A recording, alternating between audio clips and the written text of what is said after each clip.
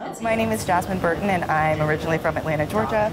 I'm passionate about toilets, which is kind of a strange thing, but I learned when I was a freshman at Georgia Tech that nearly half the world doesn't have access to hygienic sanitation, and that disproportionately hinders the livelihoods of women and girls.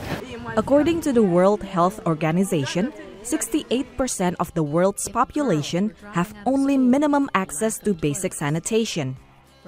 Jasmine Burton decided she could do something to help solve this global sanitation problem. 3 years later, Wish for Wash was born. Wish for Wash came out of a Georgia Tech senior design project.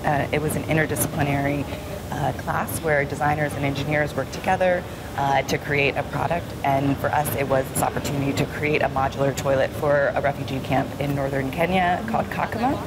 And from there we were invited to participate in the Georgia Tech Inventure Prize competition, which is the largest undergraduate invention competition in the U.S.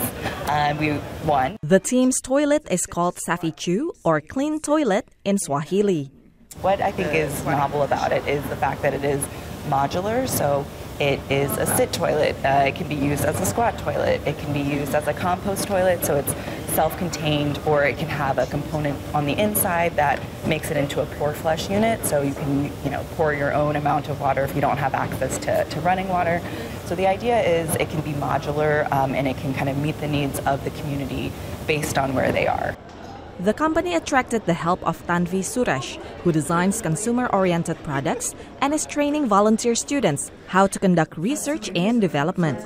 Being an engineer, you need to actually understand what the person wants. That's our whole human design center thinking, and that's also engaging different people of all ages and different skills and understanding sanitation, something that they might not have thought a lot about in their prior experiences.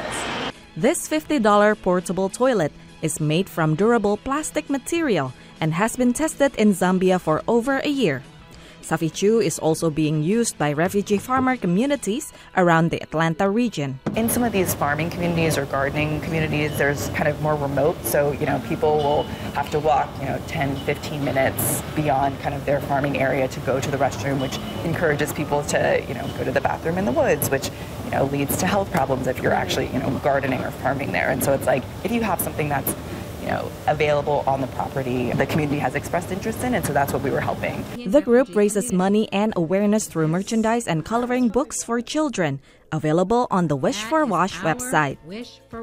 From Atlanta, Georgia, Ariadne Budianto, VOA News.